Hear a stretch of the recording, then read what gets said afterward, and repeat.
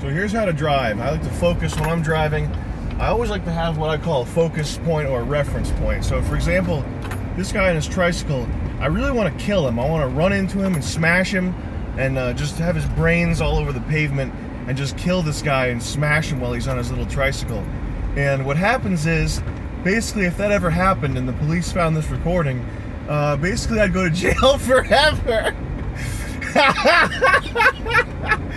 But this guy, man, is really fucking pissing me off on his little faggot tricycle. So basically I want to step on the gas pedal and threaten to kill him, and then he looks back in his mirror and he sees me holding up a cell phone camera. And so that's basically, that's one of my driving tips that I'm going to share with you, okay? That's more of an advanced driving tip.